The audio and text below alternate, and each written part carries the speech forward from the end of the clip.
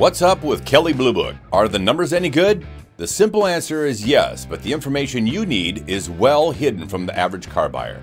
Today you're going to learn how to use Kelley Blue Book to your advantage and stop dealers from making a fool of you with automotive book value. Hi, I'm Kevin Hunter, also known as the Homework Guy and author of Is That the Best You Can Do? This video brought to you by YouTube's best channel on car buying and selling, courtesy of the Homework Guy team and our super high intensity training for car buyers. If you love what you learn here today, check out the merchandise shelf down below and get yourself one of these cool shirts or hoodies like this one. It's widely believed that Kelley Blue Book numbers are no good, and for the average car buyer, that's exactly right. However, that is not to say that there isn't good information to be found if you know where to look. Today, by special request from our viewers, we are taking a deeper dive into Kelley Blue Book and showing you how to find the hidden information. When you know what you're looking for, you know what to expect, and that information is powerful. Let's start with the rumor that Kelley Blue Book is owned by dealers. Actually, it's not.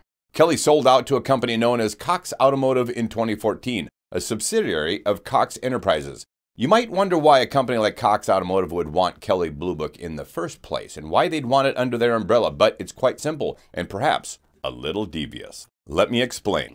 In 2015, the Cox Automotive business unit divided its brands to include 4 U.S. businesses, which include auto auctions, wholesale services, financial services, media, and software. You've probably heard of Manheim, the big dealer auto auction. Yep, that's Cox Automotive too. When people say Kelley has bad information, that's quite funny because the company putting out Kelley Blue Book values is also the company with direct access to the biggest dealer auctions in the country. They have real-time information any day of the week.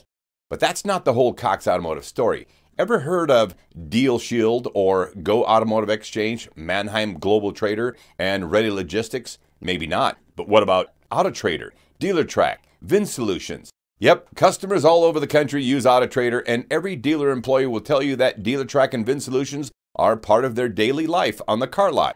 All of it is Cox Automotive too. You will encounter a part of Cox Automotive when you're car shopping, when you book out your car, when you visit the dealership, and when you go down to that nasty finance office. From start to finish, they've got you. There's many more parts of the company I could name, but if you wondered why there are so many programs and software packages under one roof, well, the entire system is designed to drive the customer traffic to dealerships. Anytime you interact with any of these companies, you're being targeted in the attempt to set you up with a dealership. Car dealers are such good people. That just sounds awesome, doesn't it? You should understand by now that Kelley Blue Book became just one more service that Cox Automotive could use to drive you to the dealership. They have no problem confusing you with their information because the goal isn't to get you good info. The goal is to get you to show up on a car lot. When you arrive at the dealership, it's up to the dealer to convert you, the lead, into you, the customer. And while you hear the dealer saying that Kelley is worthless, they are using Cox Automotive software programs, including Kelley, for everything else they do. Funny, isn't it? In the end, you're disappointed with it all, but you buy a car anyway and go home saying to yourself, this process really sucks. Somehow Cox Automotive thinks that works, like it's good customer service or something. What an interesting model, huh? Imagine how much good they could do if they really wanted to help you. Now, this doesn't mean that Kelley isn't useful to you. We just need to know where to look and how to read the information. And in a moment, we're going to jump right into it. First, this short message from the Homework Guy team.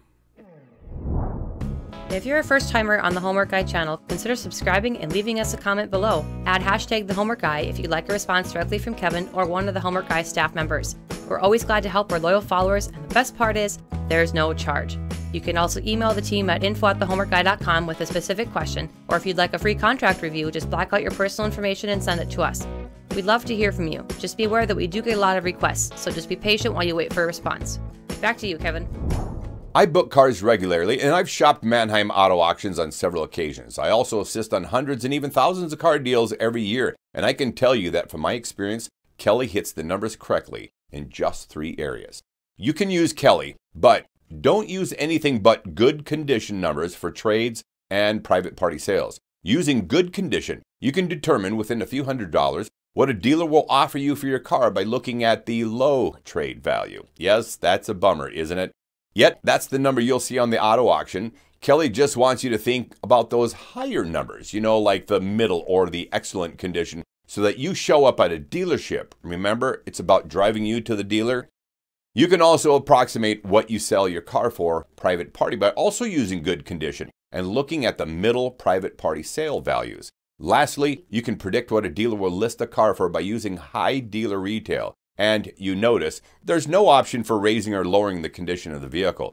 Dealers always want you to think that they have the finest cars on the planet, and Kelley helps them sell that message by not giving you any option of saying the car is anything less than amazing. Interesting, isn't it? Dealer gives you low trade, then charges the next customer high dealer retail, and then rips them a new one in the finance office, and then tells everyone that they're losing money on the deal. They tell you this while they're sitting in a multi-million-dollar facility just like a casino. It's like a drug dealer telling an addict, "That's the best I can do."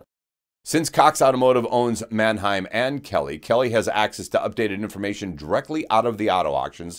Here is how you decipher information to determine how much a dealer likely paid for any used car in their lot, how much they're likely to offer you if you trade your car in, how much you can hold out for on your trade if you're a tough negotiator, and then what the dealer is likely to sell your vehicle for. Here we go with Kelley Blue Book, how to use the numbers to determine the information that you need to know. On today's exercise, we're using a mix of high and low mileage vehicles. You'll recognize some of this layout if you saw our video on how much a dealer pays for a used car, because we shared some of this information there. However, there is going to be some new stuff here that you want to pay attention today, even if you saw the previous video. So the first vehicle we're looking at is a blue 2019 Mazda CX-5 Grand Touring. It has 14,370 miles on it. Dealer is asking $27,000 on this vehicle. Again, looking at good condition, trade value low. They likely paid $21,848 to this vehicle. When we add the $500 lot pack, brings us to $22,348. Adding the $1,250 reasonable dealer profit brings us to $23,598. This dealer has the vehicle listed at $27,000. The dealer fat on this one above the reasonable profit is $3,402. So actual dealer profit on this vehicle is $5,152.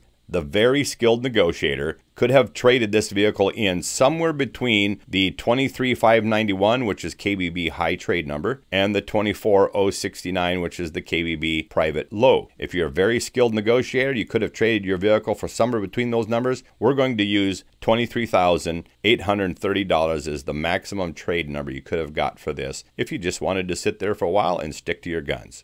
Let's jump to the next vehicle, a black 2017 Toyota Tundra SR5 four-wheel drive. This is a higher mileage vehicle. 112,267 are the miles on this. Dealer has it listed at $30,324. What the dealer likely paid using good condition Kelley Blue Book trade low plus $100 is $23,252. Now we add in our $500 lot pack and brings us to $23,752, and a $1,250 reasonable dealer profit brings us to $25,002. Now, you mentioned the dealer has this vehicle listed at $30,324. The dealer fat beyond a reasonable profit is $5,322. So add up all the math, and the dealer expects to make $7,072 on this vehicle. This is starting to get it really into the oink oink class here for this dealer. Very greedy. Now let's jump back really quickly to the Kelley Blue Book trade high on this vehicle and the Kelley Blue Book private low. Again, these are in the good condition category. The number that sits right between is $26,453.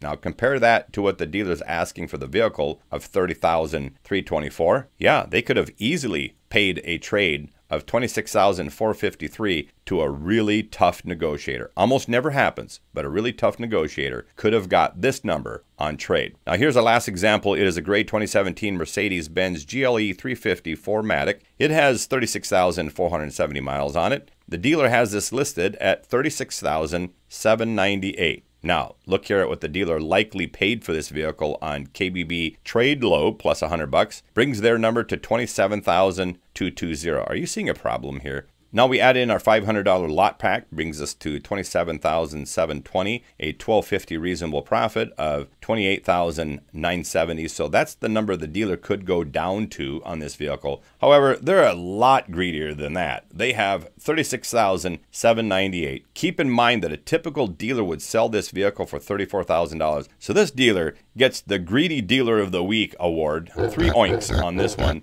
The dealer fat beyond a reasonable profit is $7,828, and this dealer, all things considered, expects to make $9,578 front-end profits. That's before finance, before accessories, before all of the extended warranties. They expect to make almost $9,600 on this vehicle. So this is the Oink Oink Dealer of the Week right here, this 2017 Mercedes-Benz. Now I want to jump back to the skilled negotiator on trade-in. I said that the dealer very unlikely paid a dime over $27,220. However, if you're the master negotiator and you brought that vehicle in, you could have traded between the trade high number, which is $29,364, and the private low number, which is $30,525.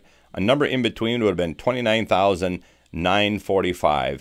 You could have held out and got that number for it. Now, when you look at what they listed the vehicle for, $36,798, could they easily have paid that number to a good negotiator? The answer is absolutely yes, but they didn't. They bought it for $27,220. They're trying to sell it for $36,798 and pocket themselves $9,578 before you even get into finance. I hope this is a great help. This is how you use Kelley Blue Book. Remember, good condition is the category that you should always be using, and then look at the Kelley Blue Book trade low number at $100. That's most of the time what the dealer's paying for the vehicle. Always remember, between Kelley Blue Book trade high and Kelley Blue Book private low, a number in that range is what a very skilled negotiator could get for their trade if you just sit there long enough. There you go. Hope this was a great help to you.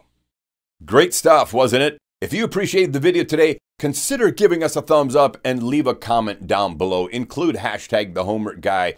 We'll have a better chance of seeing it. Share the video on social media with your friends and family, and make sure you join us on Facebook and Twitter too. We post notifications and updates on other social media sites and answer car buyer questions there too. If you love what we do and want to say thanks for the tip, the PayPal and Cash App links that you see here will be easy to find in the description box down below. The Homework Guy team has helped millions of car buyers with videos, free contract reviews, market updates, and much more, and we'll always have your back with more great content. Thanks everyone for coming back. We'll see you on our next video. You guys rock. I'm Kevin Hunter. Until next time, take care.